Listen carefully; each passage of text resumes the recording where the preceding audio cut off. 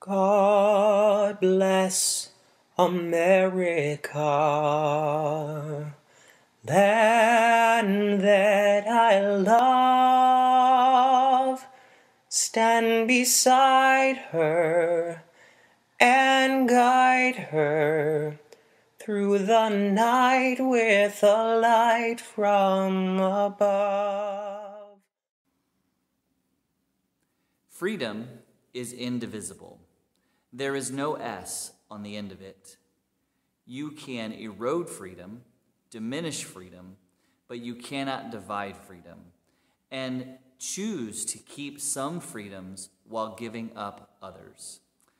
I read this quote this week as I was thinking about our independence here in the United States.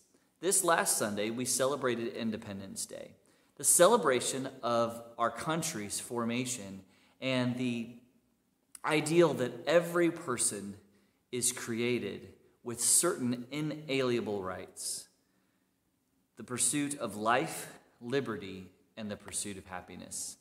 These are foundations to our nation, but they're also biblical truths. They are theological truths, truths that you and I hold dear. The t-shirt I'm wearing today says that freedom is not free. The reference at the very bottom, which you can't quite see in the image, is John 15, verse 13. And in that, Jesus says that he has made us free. But earlier in the book of John, Jesus talks about freedom in another way. He's talking to a group of people who are hurting and people who are also pressing in on Jesus to get him to move away from his desired outcome and goal in his ministry. And so in John chapter 8, we read these words. To the Jews who had believed in him, Jesus said, "If you hold to my teachings, you are really my disciples. Then you will know the truth, and the truth will set you free." My friends, truth does set us free. When we live within a lie, we are bound by those who wish to lie to us. We are bound by the images and the concepts that are in our minds that are false, the concepts that move us away from the freedom that we have. When we know the truth, we understand truth to its fullness, and we can live in that truth and ultimately live in God. Jesus says later in the Gospel of John, and actually chapter 14, he says, "I am the way, the truth, and the life." And so he refers back to this chapter 8 and reminds us that he is the truth, and truth leads to freedom. He goes on in chapter 8 to say this. They answered him, "We are Abraham's descendants and have never been slaves to anyone.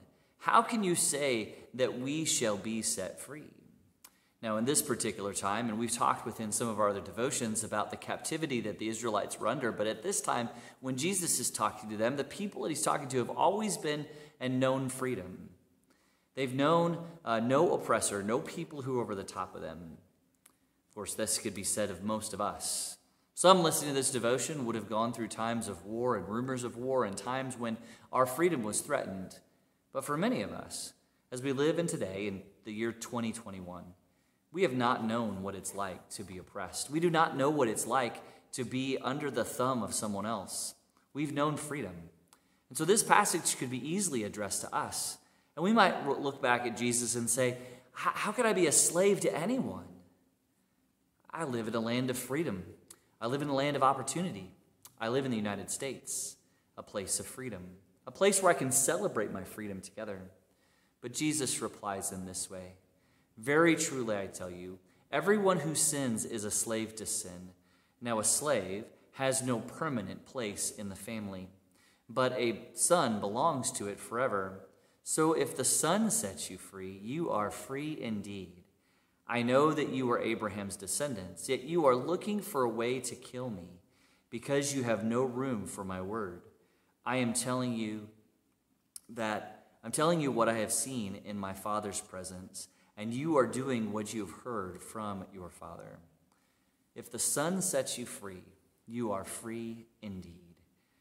My friends, this flag that is on my chest, the flag that is behind me as a background, has stood for centuries as a symbol for freedom. It stood as a symbol for those who are oppressed, those who long to be free. and it's invited others to come in a way to celebrate and understand freedom in this nation. Over the last number of years, the flag has come to represent other things, and folks have seen oppression and offense at the flag. I find this to be quite sad. I think this flag is a great stance for freedom, but we also must understand that it's not just about being an American, but ultimately our allegiance is to Christ, and it is Christ who sets us free. And many who have followed Christ have also laid down their life so others can be free, not just to celebrate God through Jesus, but also to be free in their lives. I am grateful to be an American. I celebrate freedom this week as we remember Independence Day, but I also recognize and am grateful for my Savior who has set me free from my sins so that I can live in that freedom and be anything that God desires and wants for me. I am not at the beck and call and the command of someone else. I'm under the authority of Jesus, and it is He who sets me free for joyful obedience to Him. And when we can joyfully obey, we know that God is good and that God's love will flow through us. It is my hope that you will know this freedom in Christ today, and that you will be grateful for the men and women who fought and died and allowed our nation to be free so we could celebrate His love for today. I hope this helps you today, and I hope you'll understand and fully embrace the freedom that God gives you in Jesus Christ. God bless you, and have a great day.